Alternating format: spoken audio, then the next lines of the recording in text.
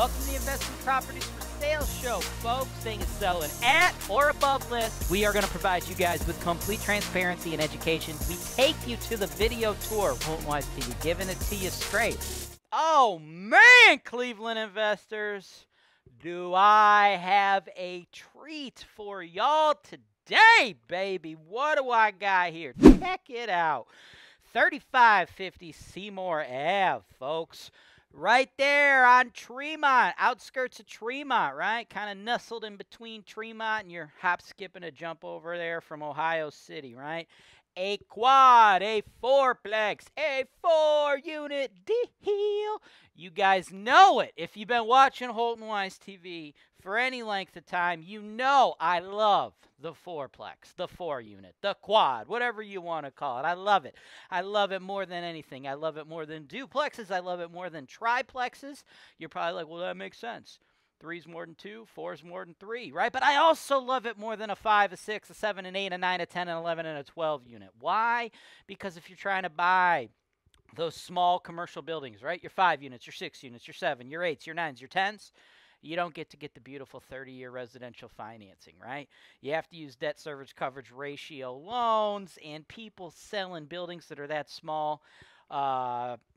Popular opinion, I know a lot of y'all think these people are normally very organized sellers with like great P&L reports and things of that you could give to your commercial lender, and they'll be able to put together this beautiful loan package for you. But here in the real world, that's not how it works, right? So financing those types of assets, holy moly, it's terrible, right? So the 4-unit building, y'all. The 4-unit building is the most rent you could get and still qualify for that wonderful, wonderful, wonderful 30-year loan, baby. 30 years, fixed interest, low interest. Now, I know some of y'all are going to be like, low interest, the interest rates went up. They went up from 3%, you freaking animals.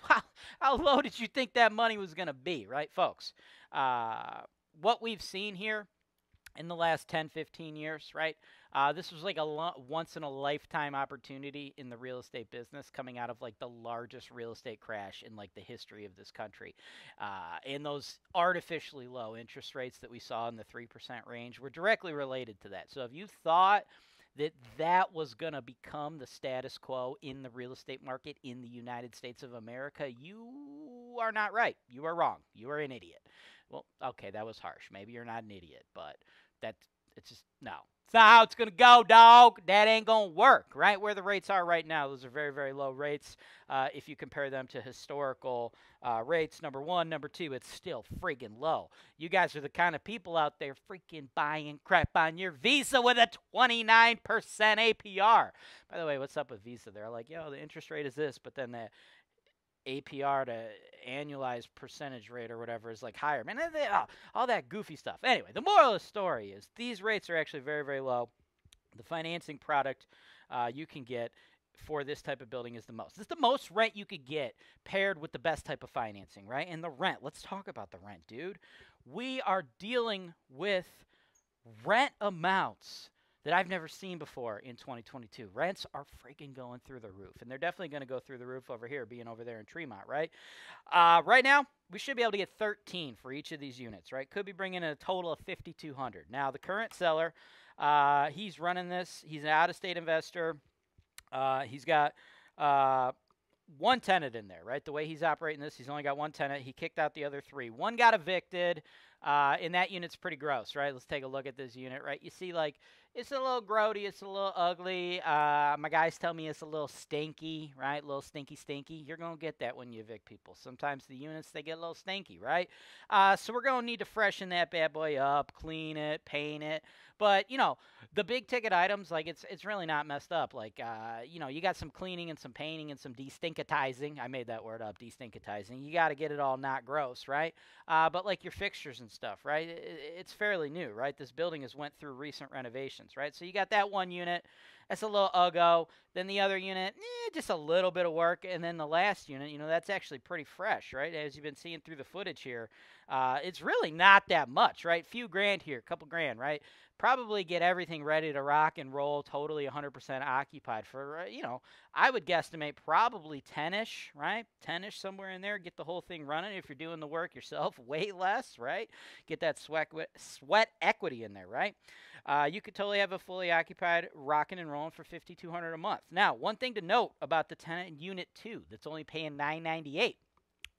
If I were you, I would focus on getting the 3 vacant units ready to rock at $1,300, and I probably wouldn't mess with that tenant, because that tenant is a long-term tenant, and that is going to be the most consistent type of rental income you ever get, man. That tenant's on Section 8, right? And the way the Section 8 program works, it's actually very complicated. Every tenant has to pay like a differing amount of the rent. So sometimes the voucher amount is for most of their rent, half of their rent, et cetera, right? It's a moving target, and it varies. But, dude, this chick, it's sweet. Her total rent is $998. Section 8, CMHA, as it's ran here in Cuyahoga County.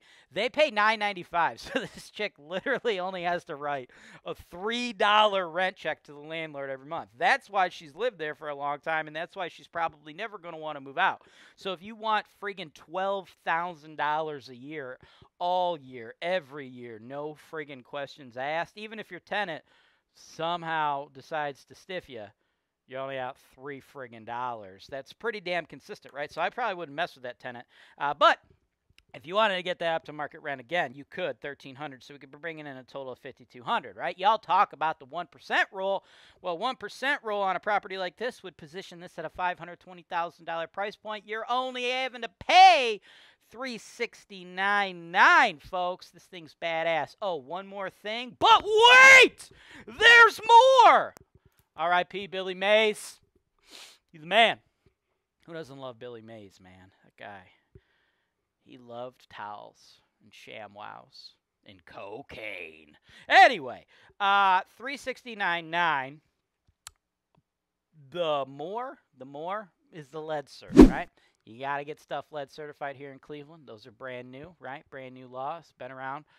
Working on 2 years now of like rolling it out, and it's going to be like completely officially done at the end of 2022. Guess what? This property's already passed the lead certification stuff. I should have my guys popping up the paperwork right here, right? They already went through the tests. Inspector has already passed it, so the lead cert will be being issued by the city of Cleveland here very shortly. So what you are going to get, folks, is you're going to get a 4-unit apartment building in a solid neighborhood, tons of rental demand. You don't have to worry about the lead certs. All you got to do is clean up those 3 units, one of which actually looks pretty damn nice. The other one's in the middle, and then the other one is just a little stinky. Just needs to be de-stinkified, man. No big deal. Then you're going to be drowning in cash flow. The most cash flow you can get with a beautiful 30-year loan. Don't let me hear y'all complaining about these interest rates when they're really not that high. If you're ready to make an offer on this, send your offer to my team, sales@HoltonWise.com. You want to pay cash? That's cool. Send me proof of funds. You want to finance it, which I obviously recommend you do. Send me a pre-approval letter. You know, just send me an email. Hey, James, I want to buy 335. You should probably get the address right. I'm not. 3550 Seymour. I'm interested in buying it. 3550 Seymour. I'd like to pay $369.9. I'd like to get a loan. Can you hook me up with a lender? Boom, I'll send you a lender. Then you give me your pre-approval letter. Or if you want to pay cash, you'd be like, oh, I want to pay cash. Here's my proof of funds, screenshot of your bank account, something like that. If you want to get inside the 3 vacant units, not a problem. Reach out to my team, sales@HoltonWise.com. We will get you inside so you can actually physically get in the units. And if you're working with your own real estate agent, that's totally fine with us. Information on how they could submit your offer, they'll be able to get that through the MLS, and they will also be able to get showing instructions to those vacant units through the MLS. Let's go! Thanks for watching. Subscribe to HoltonWise TV for more financial information, education, and entertainment.